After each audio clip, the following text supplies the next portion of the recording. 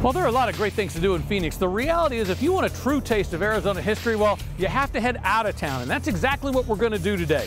We're going to head up to Wickenburg, Congress, Prescott, Jerome, way northwest of town to get a taste of what Arizona was like back before it was a state, when it was just a territory back in the 1800s.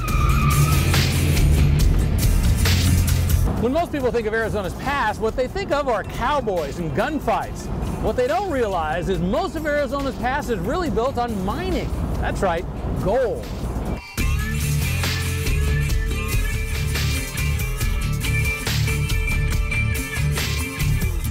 Henry Wickenburg was one of those people who came looking for gold, and he found it at a place called the Vulture Mine. In fact, before the mine was closed, more than $30 million worth of gold was pulled out. Now, in addition to finding the gold, well, he also found a town, named appropriately enough after Henry himself, Wickenburg.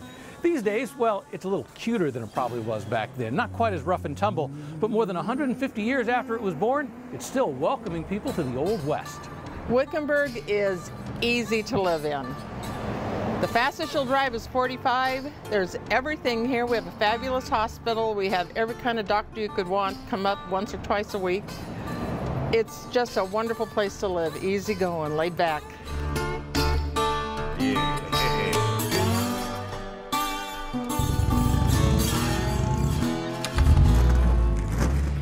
The town of Congress owes its start to gold as well. There was a miner by the name of Dennis May who found gold back in 1884. The town itself was established in 1889, but these days, the old section of Congress, well, it's pretty much a ghost town.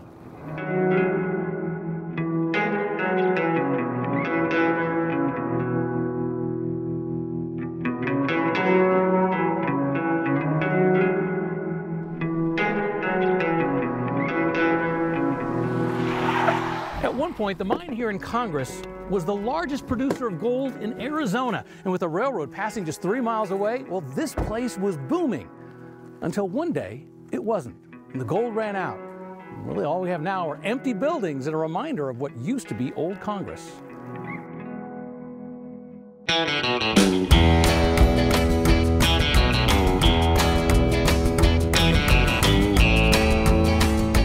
Welcome to Prescott. You know, this was the original territorial capital of Arizona when it first became a territory back in 1864. One of the most famous sections of Prescott, well, it's Whiskey Row. Originally, this whole row of buildings burned down around 1900. When it was rebuilt, well, it was Saloon City, shall we call it. 1.40 saloons. Now, it's saloons and a bunch of cutesy little places.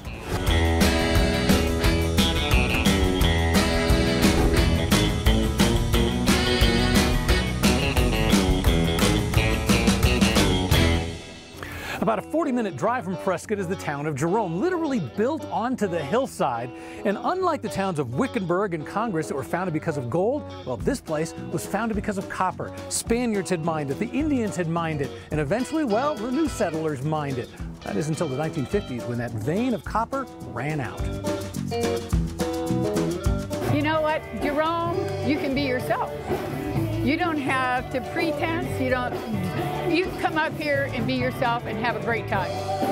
As you saw in the bar in there, they're locals.